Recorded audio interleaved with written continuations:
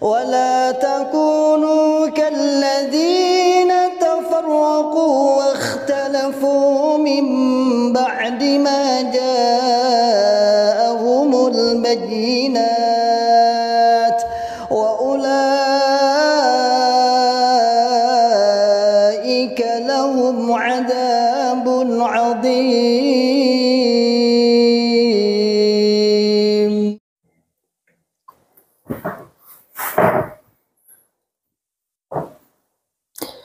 Bismillahirrahmanirrahim. Assalamualaikum warahmatullahi wabarakatuh. Alhamdulillahirabbil alamin. Wassalatu wassalamu ala asrofil anbiya'i wal mursalin. Habibina wa maulana Muhammadin wa ala alihi wa ashabihi wa man tabi'ahum bi ihsanin ila yaumiddin wa ba'd. Maasyirol muslimin, Hafidzokumullohu ta'ala, alhamdulillahi rabbil alamin. Kita ucapkan kalimat syukur kepada Allah yang senantiasa selalu memberikan kepada kita semua nikmat hidayah Islam, nikmat iman, nikmat sehat walafiat, aman fi amanillah wa fi barakatillah, nikmat semangat ya'muruna bil ma'ruf wa yanhauna 'anil munkar wa ulaika humul muflihun, membuka akal sehat, membuka akal waras, dan membuka akal selamat kepada saudara tua kita yang ada di dalam Islam Jamaah Jokam 354. Maasyirol muslimin, Hafidzokumullohu ta'ala. Buka-buka lemari, masih ada kaos yang cukup ganteng, cukup bagus juga, yaitu kaos kiriman hataman hadis Sunan Ibnu Majah jilid 3 tanggal 1 sampai 15 Januari 2014 di Pondok Pesantren Wali Barokah Kediri, Indonesia. Bagi sahabat-sahabat para mubalik daerah yang pernah terkirimkan untuk mengaji, untuk menghatamkan hadis ini, insya Allah punya ya. Dan kebetulan saya hampir setiap kiriman-kiriman yang bernuansa ilmu, alhamdulillah, itu mendapat jatah untuk berangkat ke sana. Dan memang kita semangat saat itu, jiwa kita ada jiwa thalabul ilminya, semangat ya, alhamdulillah, biidznillah wa bi'aunillah. Tidak ada yang salah di dalam pengajiannya. Saya juga tidak kemudian saya antipati membuang semua kitab-kitab saya juga tidak. Karena bagaimanapun tuh kenang-kenangan yang tak akan terlupakan sepanjang zaman, puluhan tahun yang kita perjuangkan, yang kita belani. Sehingga Maasyirol muslimin, Hafidzokumullohu ta'ala, apapun yang kita simpen dan tidak salah mutlak secara maknawiyah, banyak yang kita betul-betul banyak yang benar. Namun secara pengertian, arahan makna kemana, nah itu yang perlu kita harus luruskan. Bagaimana kemudian dari asrama Ibnu Majah ini kemudian memunculkan sebuah kesan bahwasannya ini yang paling bersanad, ini yang paling berilmu. Nah itu yang kita buang. Yang kita buang harus seperti itu. Tapi isiannya, maknanya ya insya Allah sudah banyak yang benar lah. Dan saat itu kan Syekh Khalil dan Syekh Abdul Aziz Ridwan sudah ada ya. Sudah di Indonesia tahun 2014 saat itu ya. Walaupun yang menyampaikan sebagai guru intinya adalah Syekh Abdul Aziz Sultan Aulia. Pak Khalil saat itu beliau hanya tim penderes pemurojaah. Kayaknya loh sih, kalau nggak salah, nggak lupa. Malah kayaknya nggak, cuman memberi tahqiq ya sama Pak Kiai Haji Tasmudi As-Siddiqi. Saat itu sangat ya. Dan saat itu pula kami tidak pernah membayangkan bahwa kita akhirnya lepas, kita akhirnya keluar, kita akhirnya bahkan dianggap sebagai musuh oleh golongan ini. Kita akhirnya dianggap sebagai perongrong, penghancur, rusak kepahaman. Padahal kita mati-matian dulu seorang pasukan-pasukan militansi, pasukan-pasukan yang militan di dalam di dalam membela jamaah kita ini. Ya, para mubalik daerah yang keluar insya Allah, wah kesannya sangat indah. Dan mimpi itu semua sekarang hilang. mimpi yang dulu kita bersama-sama dengan sahabat-sahabat ini loh. Kadang-kadang kenapa sih kadang perasaan kita itu kangen mereka itu, karena kangen bukan karena kangen masuk lagi, bukan, tetapi kangennya adalah kangen karena apa, kasihan yang ada di sana. Kasihan yang ada di sana, benar, kita itu kasihan, sifatnya hanya kasihan saja. Orang-orang yang mengerti ilmu, orang-orang yang tahu ilmu. Dan kalau yang berangkat ikut asrama seperti ini kan tentunya orang-orang yang berilmu semua. Ya. Kalau nggak berilmu kan nggak mungkin. Artinya di daerahnya itu masing-masing dia dianggap punya ilmu. Nah, inilah yang membuat jamaah itu kerasan. Inilah yang membuat jamaah itu semakin nyaman. Sehingga orang-orang luar tuh mengatakan, kok iso yo, kok ditipu koyo ngono tapi nggak nyadar. Anda belum tahu ya, bagaimana Islam jamaah itu membungkus jamaahnya disenangkan dengan ilmu, yang pada akhirnya ilmu hanya ilmu salinan saja. Namun itu memang berbeda di kalangan luar pun tidak sedetail. Ya oke lah, misalnya sistem mangkul yang kita sebut dengan mufradatiyah, itu di kalangan sahabat NU ada, namun kan tidak sedetail itu di kalangan santri saja yang ada. Secara jamaah tidak ada. Secara jamaahnya kesemuanya keseluruhan, kayaknya kita lihat tidak ada, hanya kajian-kajian tematik. Seandainya pakai kitab pun yang bawa kitab hanya gurunya, yang lain mustami'in. Dan saya pun keluar diterjun di dunia dakwah juga seperti itu. Saya yang bawa kitabnya mayoritas hanya mustami'in sambil membawa buku, catatan-catatan kaki, catatan-catatan gitu. Lah dalam Islam jamaah enggak, ketika sudah diadakan asrama Ibni Majah ini seperti ini misalnya, itu 2-3 bulan sebelumnya sudah didata semua jamaahnya, ribuan bahkan ratusan ribu. Diluncurkanlah kitab itu, dibuat kemudian dibeli semua. Harganya kalau nggak salah dulu 25-an ribu ya, nggak sampai 30 lah, pokoknya 20-25 ribu. Sebelum kita berangkat sana, kita akan berangkat nanti dikirimkan tuh. Kita akan dikirimkan di sana. Namanya kiriman daerah. Banggane ra umum, sangune lumayan. Tapi 15 hari, 2 minggu kita harus di sana ngaji non-stop. Mulai ba'da subuh, kemudian jam 8, setengah 10 istirahat, kemudian jam 10 mulai lagi. Kemudian sampai setengah 12, jam 1 mulai lagi. Sampai jam setengah 3 atau jam 3, kemudian istirahat lagi. Sampai menjelang maghrib kita ada nasihat, ba'da isya mulai lagi sampai malam, ba'da subuh lagi, terus 15 hari. Luar biasa sekali, dan itu semangat. Dan itulah yang menjadikan mereka itu betah di dalam Islam jamaah. Mereka betah, tekannya rumongso diramut. Bahkan semboyannya kan kutubu sitah, awalnya dewi ngaji paling kutubu sitah. Mengaji kita itu luar biasa, kita itu menjopo-jopo gak enak ngaji kutubu sitah. Maka ada orang-orang yang sesumbar itu. Buzzer jokam Islam jamaah itu banyak yang sesumbar di media sosial, saya sering baca. Kalau sampai di luar ada kajian kutubu sitah, ada kajian makna Quran seperti di dalam kami, apa itu sesumbarnya, tak jilat pantatnya atau jalan kaki sampai mana gitu kurang lebihnya. Ini sesumbar. Dan memang ya jarang memang kita temu, walaupun ya setelah kita ada namanya majelis majelis sama, misalnya majelis sama. Kalau di sini dulu misalnya dengan Syekh Labib Najib, misalnya di sini kan ada Syekh Labib Najib kurang lebih ya 5 kilo 6 kilo itu ada. Itu ada majelis sama, kita mendengarkan hadis muwatta, hanya dibaca lurus majelis sama. Tirmidzi atau Bukhari atau yang lain. Tapi di Islam jamaah seakan-akan dibuat lebih ya pokoknya lebih detail, lebih satu persatu maknanya, makna artian perkata maksudnya. Adapun secara pengertiannya ya tetap aja itu akan memperkuat golongannya. Sehingga yang menyampaikan saat itu ada sang amir pusat langsung. Imam pusat itu rekamannya banyak, itu saya punya rekaman banyak itu ya. Sang imam pusat langsung yang menyampaikan tentang tentang penyampaian istilahnya mangkul langsung soko Mbah Yai. Nah nanti baru yang pengawal-pengawalnya yang saat itu termasuk Syekh Khalil, Syekh Abdul Aziz, yang bagian membetulkan jika ada kesalahan-kesalahan kalimat, atau kalau dalam bahasa mereka tim penerus.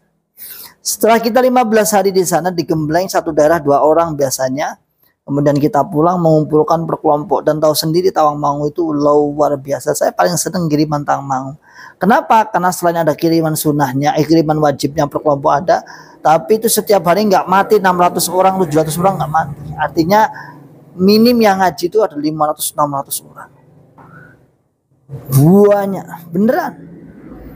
Tawangmangu kan kebetulan ini komplek nih, jamaahnya komplek, semangat itu. Di kelompok mengirimkan 2 orang, tapi setelah masing-masing jamaah sudah banyak yang ngaji ke daerah. Nah, semangat lagi. Tahu sendirilah kalau antum kan kalau misalnya ngisi yang mendengarkan banyak kan ya semangat juga tuh.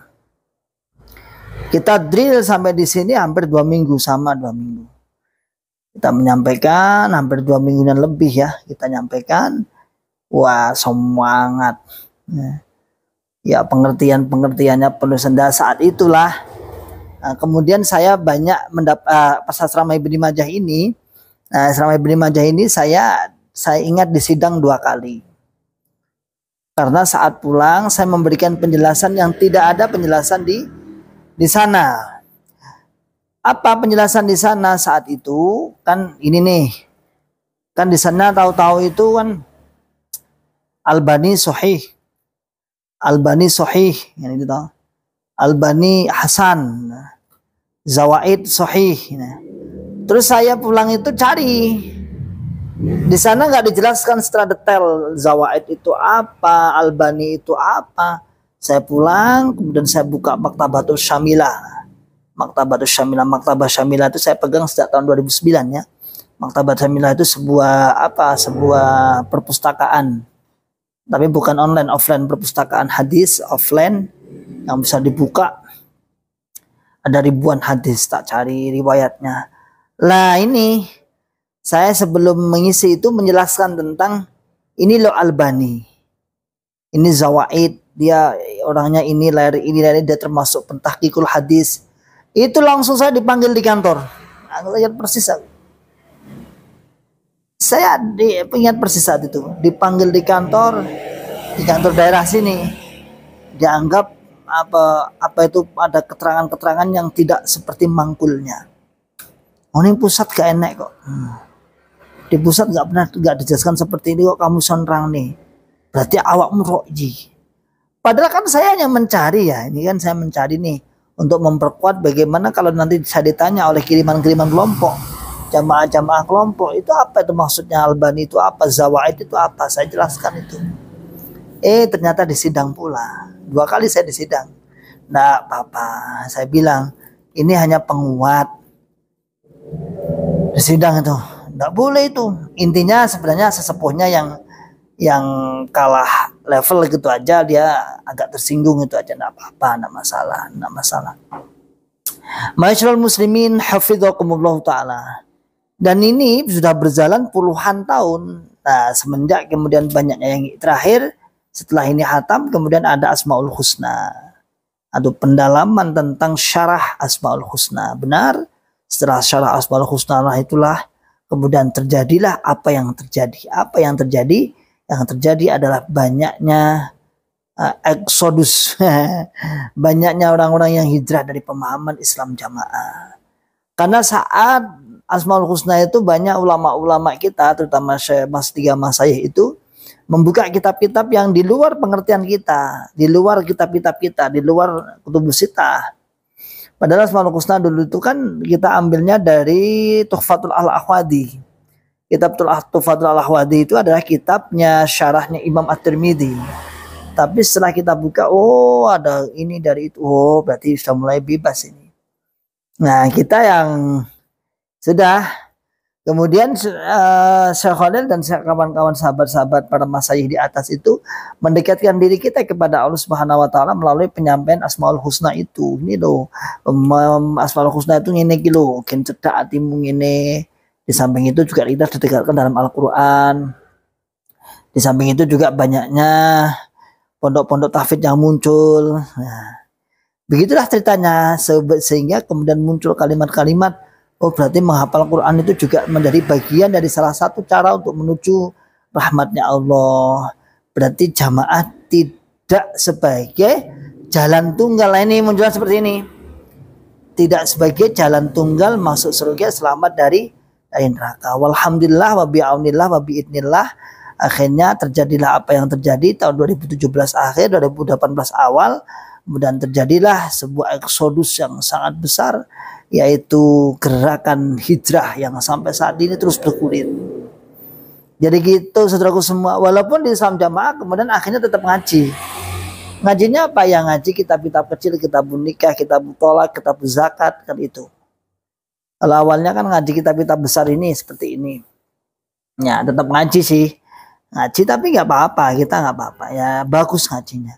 Tapi lagi-lagi itu hanya sebagai sebuah kamuflase untuk mengajak jamaah seakan-akan didekatkan pada ilmu, seakan-akan.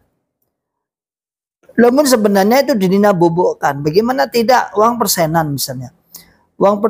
Kita berangkat asrama. Kita berangkat asrama itu bayar. Jadi kita asrama itu membayar dari daerah, dibayari ke pusat atas nama asrama. Hadisnya beli. Uang makannya bayar. Terus saya tanya. Kita sekarang bertanya nih. Terus uang persenannya buat apa? Terus uang persenannya buat apa? Ya, kalau hadisnya bayar, padahal satu daerah itu hanya 2 orang. Padahal kita di Tawangmangu yang dikirimkan 2 orang setiap bulan minim 100 sampai 150 juta, bahkan 150 juta sampai 200 juta. Tapi untuk memberi makan 2 orang 15 hari masih minta bayar lagi. Kitabnya, jaketnya, termasuk kaosnya ini.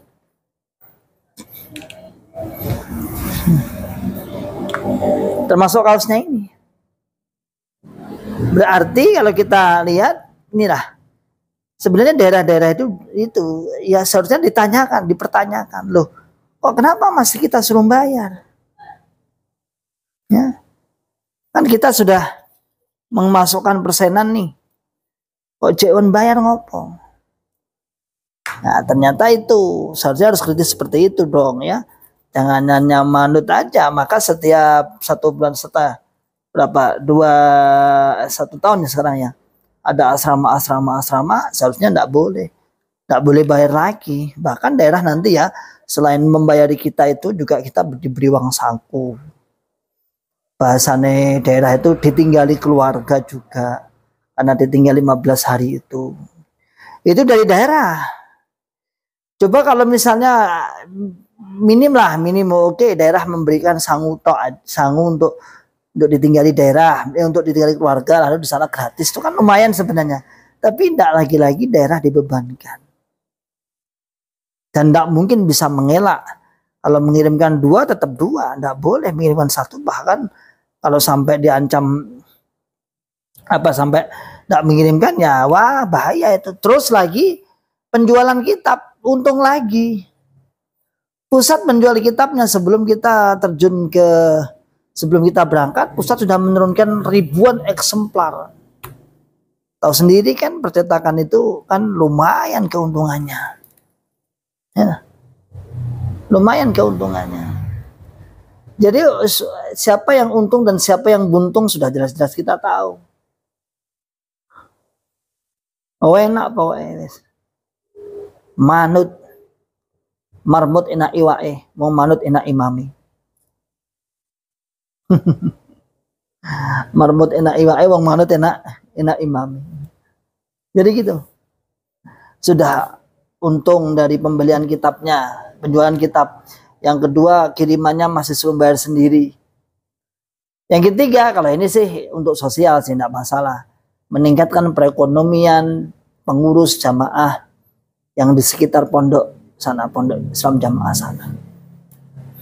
Kalau itu sih tidak masalah itu. Karena kan nanti berduyun-duyun ribuan orang ke sana untuk mendengarkan langsung titah dawuhnya sang imam. Nah, di sana mestinya ya ada pasar senggol lah, ada jualan apa, ada apa, dan itu sudah alhamdulillah ya. Kalau itu sih nggak masalah. Itu memang sudah berkahnya, itulah berkah barokahnya. Maka Maasyirol Muslimin Hafidzokumullohu, jangan kaget ketika Islam Jamaah didina bobokkan oleh kegiatan-kegiatan oleh pengurusnya, itu jangan kaget. Tapi semua sebenarnya adalah ujung-ujungnya adalah fulus. Semua adalah keuangan. Dengan menjual, dengan memasarkan, dengan mengatakan bahwa ini paling murni, ini paling sah ilmu kita, Ibnu Majah paling bersanad. Padahal kalau kita jujur, Ibnu Majah itu sanadnya kan hilang sebenarnya. Dan yang punya sanad adalah Syekh Khalil itu. Dan itu diakui.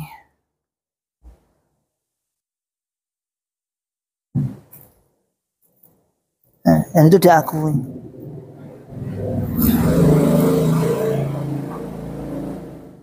Artinya diakui itu gini, apa ya bahasanya diakui?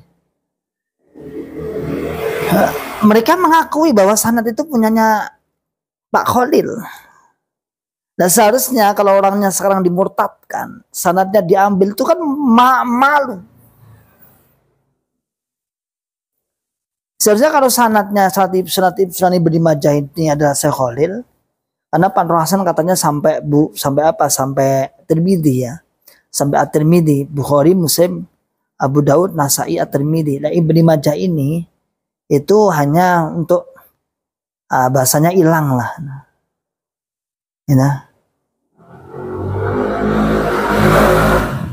Itu kan Pak Khalil itu yang punya. Sekarang orangnya dimurtadkan. Toh misalnya sekarang gini, oh sekarang sanadnya itu ambil dari ulama mudanya yang pulang dari Mekah itu aja, sama aja dengan sanadnya Pak Khalil, itu sama aja. Kalaupun dia punya, kalau nggak punya nggak tahu, ya. Jadi sanad Ibnu Majah ini sebenarnya kalau boleh jujur berarti sudah hilang, jangan diteruskan penyampaiannya, karena orangnya keluar. Karena orangnya dimurtadkan, dikafirkan. Tapi yang namanya aliran yang nggak jelas seperti itu, apapun bisa dipakai untuk hujah, apapun bisa dipakai, kadang dibuang, kadang dipakai, kadang dibuang, itu biasa. Kira-kira yang menguntungkan dipakai, kalau nggak yang menguntungkan jadi dibuang, gitu aja ya. Oke, saudara-saudara semua, insya Allah demikian yang saya sampaikan. Salam akal sehat, salam akal waras, dan salam akal selamat. Akhiru da'wana alhamdulillahirabbil alamin. Wassalamualaikum warahmatullahi wabarakatuh. ولا تكونوا كالذين تفرقوا واختلفوا من بعد ما جاءهم البينات وأولئك لهم عذاب عظيم.